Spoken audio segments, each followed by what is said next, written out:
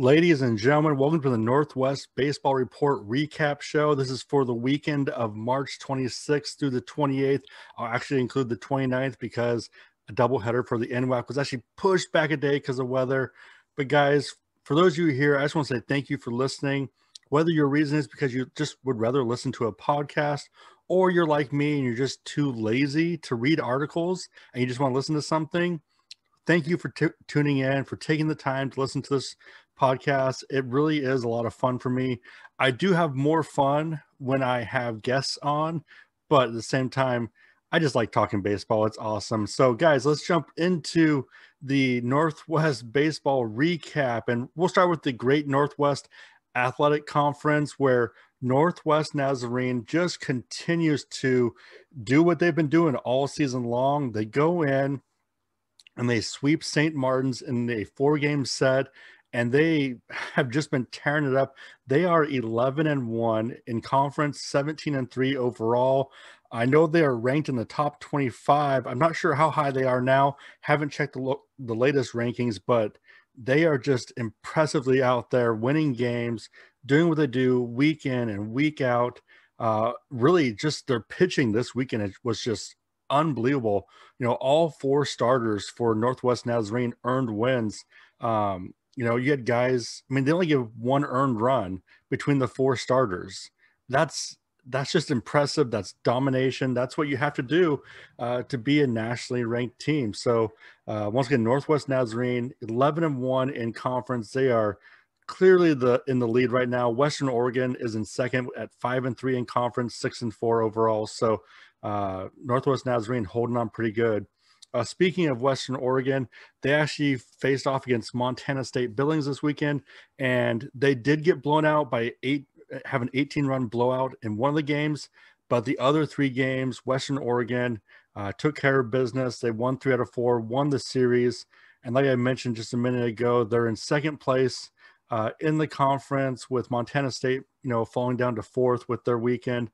Central Washington, with their bye week, they're 3-5 in conference, 5-7 overall, and St. Martin's 1-7 in conference and 4-10 overall. So guys, let's jump into the Northwest Conference, and man, they've had a busy few weeks. A lot of great matchups coming. Just been a lot of fun to see. First matchup of the weekend, Willamette versus Puget Sound, and this was a pretty good series according to the stats and looking at the scores.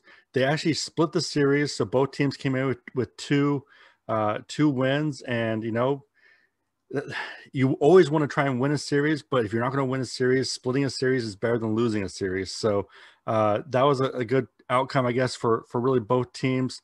That puts Willamette at 6-6 overall in the conference.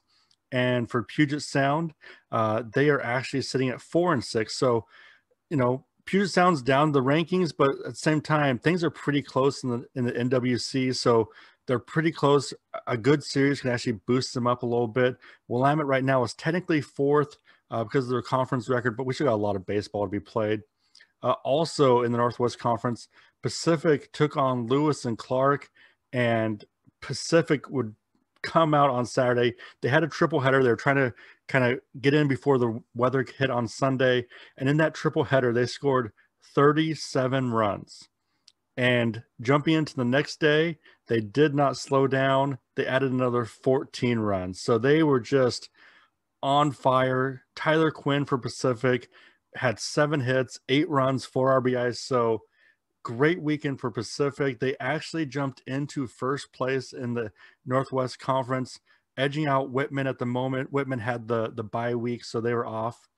Also in the NWC, George Fox took on Pacific Lutheran, and Pacific Lutheran would sweep the doubleheader on Saturday, but George Fox would bounce back and win on Sunday before the final game of the series actually was rained out. So what was supposed to be a 4-game series turned into a 3-game series.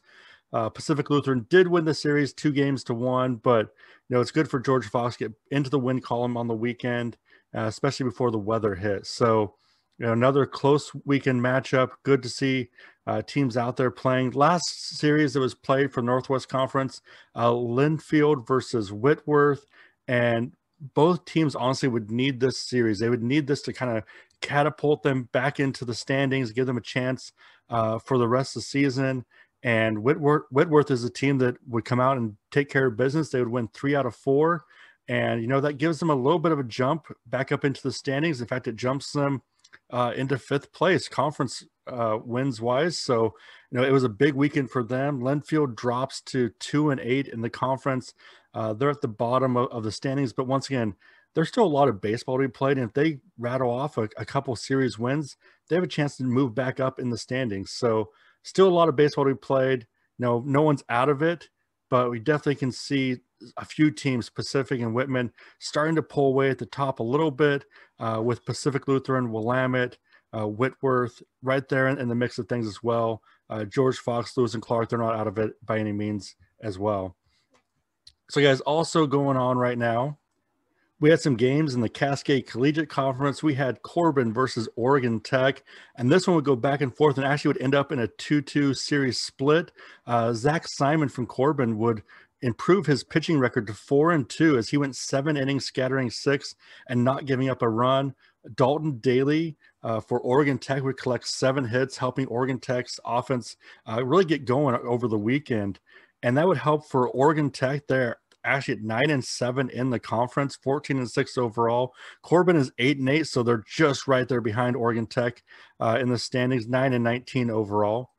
Also in the Cascade Collegiate Conference, we have Eastern Oregon versus LC State, and LC State would just run the table with this one. Not really as much of a matchup as you would like to see from Eastern Oregon. Once again, this is Eastern Oregon's first year back as a program, so there's going to be some bumps in the road, but for LC State, they would score 10-plus runs in every game this weekend. They actually had some guys throwing shutouts. It was a pretty dominating weekend for them, and that puts LC State at 15-1 overall in the conference, 22-2 overall. Eastern Oregon drops to 3-13 in the conference and 3-17 overall. The team with the bye week this week was College of Idaho. I believe they actually played some games against a non-league opponent just to get some games in. They're 5-11 in conference, 13-18 overall. So guys, those are the 3 that I've normally been covering the last few weeks, but I am excited because I get to add in the NWAC. Although there wasn't a full slate of games, we did get a number of games from the South region, and man, I am excited to see NWAC playing, which means that all levels of college baseball here in the Northwest are officially up and running. But the first game in the South region I want to talk about first series is Southwestern Oregon Community College SWAC versus Umpqua, and Umpqua would actually throw a no-hitter to kind of start the season. Not a bad start to the season. It would be with Austin Anderson and Preston Johnson. They would combine for the no-hitter. But coming back, SWAC would actually get their first win of the season by an outstanding pitching performance by Micah Del Rio. He would go 8 innings, striking out 10, only allowing 1 hit. So between these two teams, they had 2 games that were just outstanding from the starting pitchers, from the whole pitching staff. So fun to see the season start that way with them. Another series that happened this weekend, Chemeketa versus Clackamas, and Chemeketa would get off hot and early on Friday, scoring 21 runs in the first 2 games. Now, there would be some weather postponement. I would push it back, but it wouldn't slow them down. They'd come back and score. They scored, I believe, 18 more runs to finish the sweep. So they actually had the 4-game sweep to start the season. Noah Juarez, he actually tallied 7 hits. And so just a great start for the season for Chemeketa in a very tough South region. I mean, let's be honest. You've got Lane and Lynn Benton and Mount Hood, who have been pretty solid contenders each year for the NWAC tournament. Umpqua is brand new, but they are going to be solid. SWAC is looking good. Chemeketa is looking good. So really, it's going to be a tough race down there in the South to see kind of how things play out. And speaking of Lane and Len Benton, they actually would face off this weekend.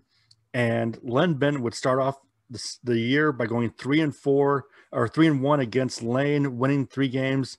Had some pretty good starters going out there. I know Eric Hill and Rhett Larson would actually combine for a shutout victory. But Lane would get their first win of the season with a shutout of their own, with Matt Dallas and Oliver Massey combining for a shutout. So once again, some more pitching, highlights coming out this weekend for the NWAC. It's great to see. Now, that's one of the things that with the wood bats, pitchers do have a little bit of advantage, but once the hitters get going, they can hit the ball pretty good. There was a matchup in the East region this weekend, Spokane versus Big Bend. Now, the first 2 games of this series were actually, I believe, not official. They were more practice doubleheader. They were supposed to play a second doubleheader, but due to high winds, that actually got postponed to a later date. But in the opening series, they did play. Whether it counts or not, it's still baseball. I don't care. Spokane would actually win the first 2 games. Cameron Liss would have a short but solid outing, going 4 innings, only allowing 2 hits, no runs. Jordan Summers would go 2 for 4 with 3 runs scored and 2 RBIs in the first game. So some highlights out of the East. Now things actually kick up for the NWAC big time this week, as I think pretty much every team is active this week. And I'm going to pull up the schedule really quickly.